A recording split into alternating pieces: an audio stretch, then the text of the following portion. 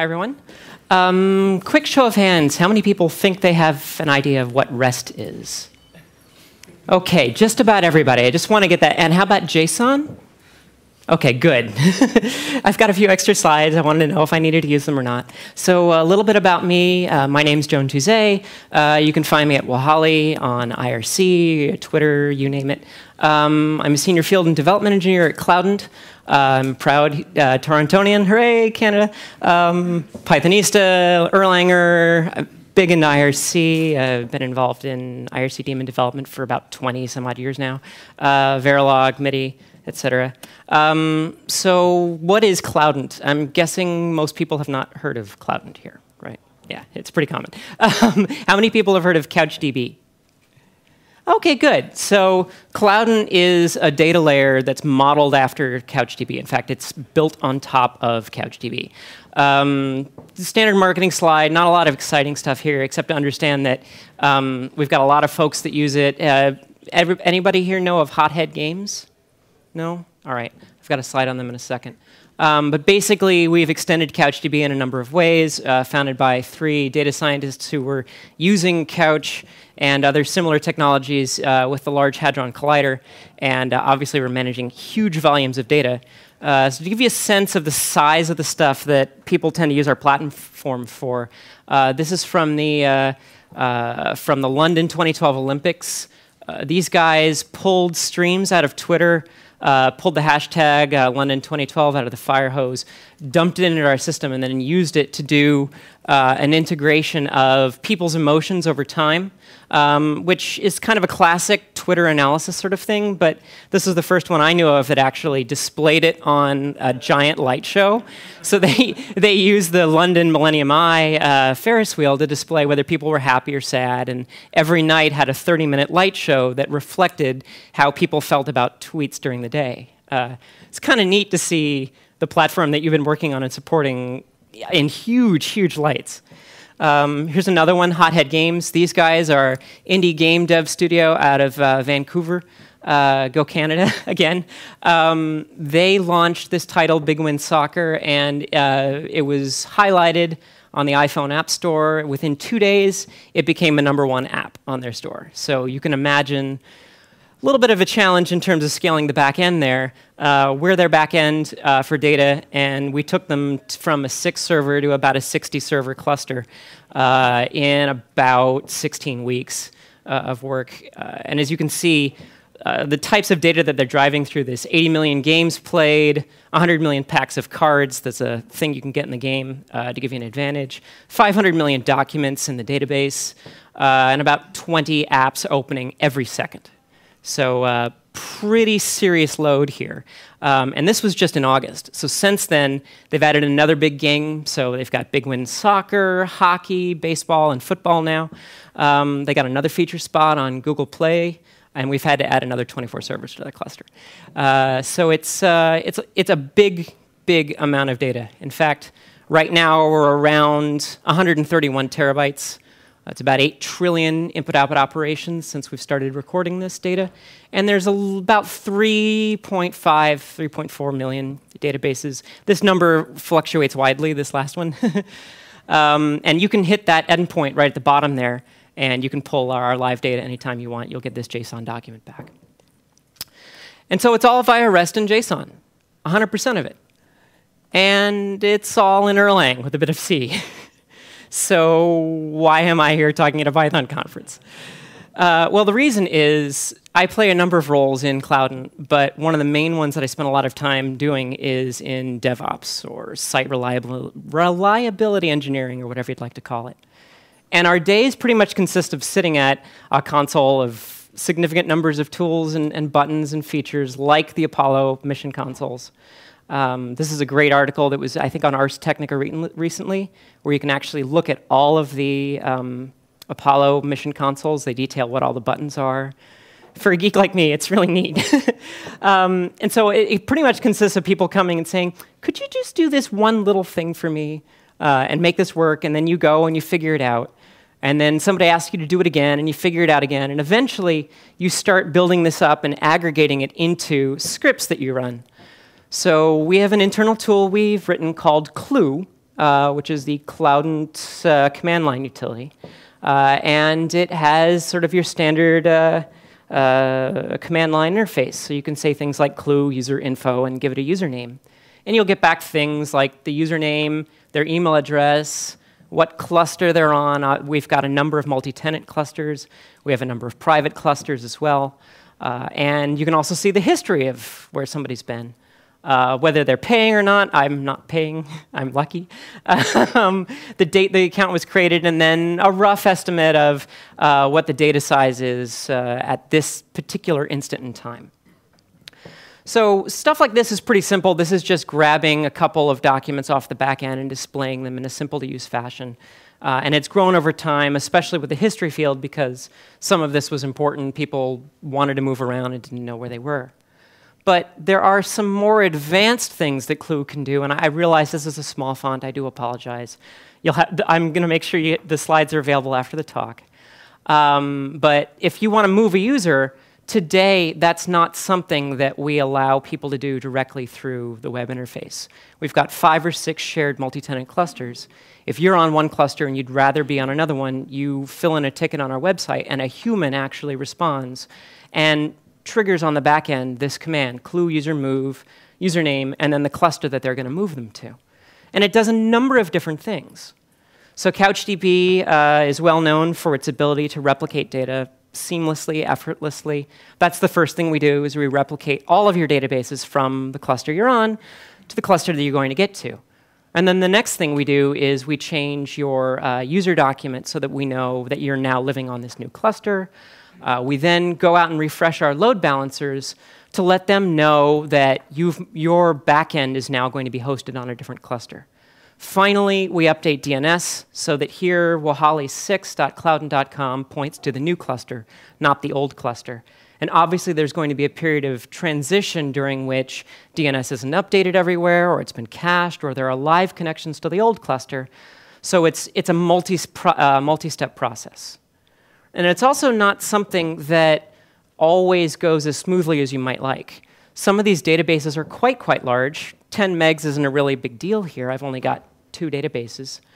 But when you're dealing with a user that maybe has some of these terabyte-sized databases, it's the sort of thing where it was very important traditionally for us to be watching that, making sure that it did the right thing. If something got interrupted in the interim, say, between my machine and the cluster that I'm running this on in the cluster, or the cluster was going through some other reconfiguration that might cause problems, we might need to go back and selectively reapply some of these transformations.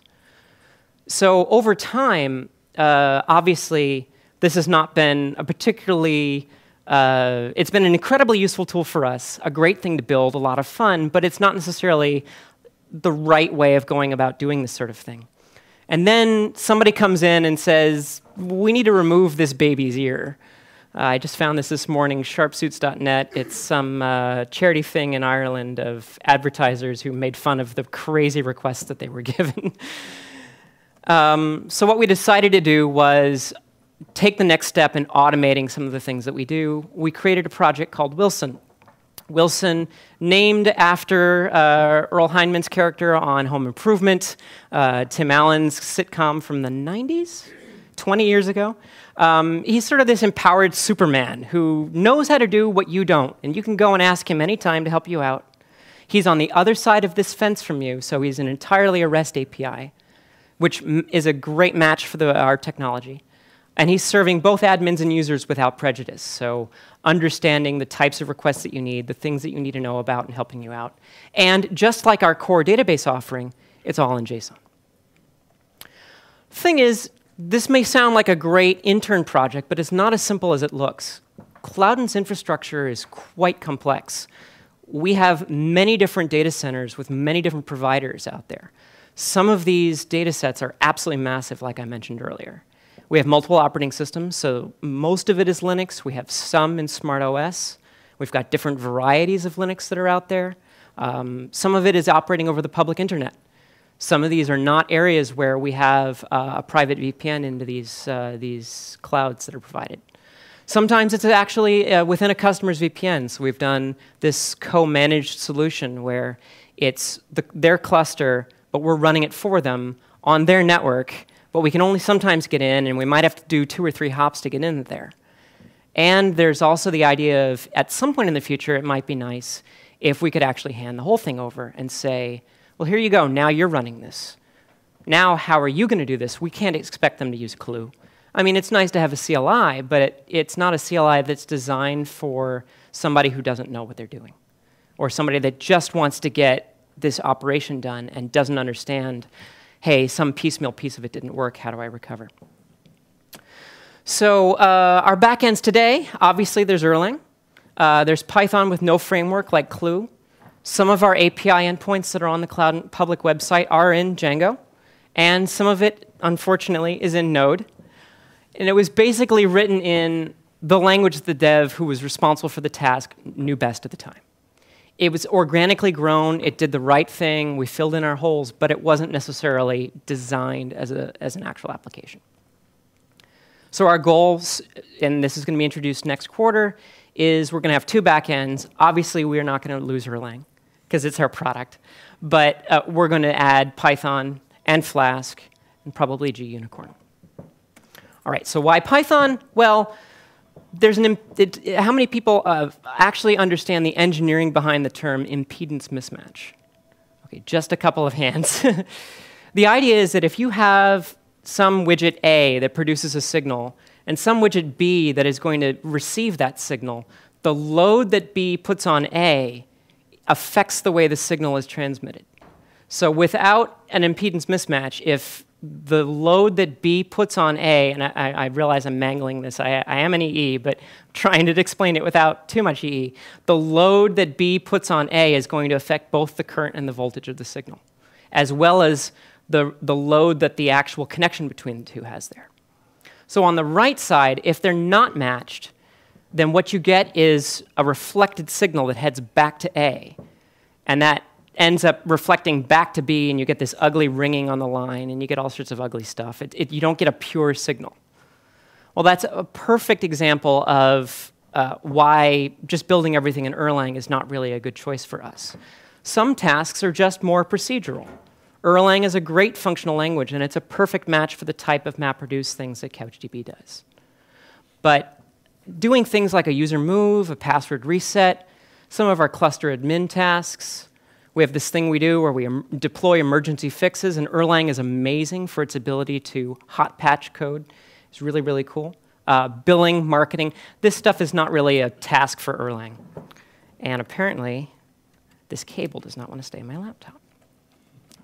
Let's hope that doesn't die.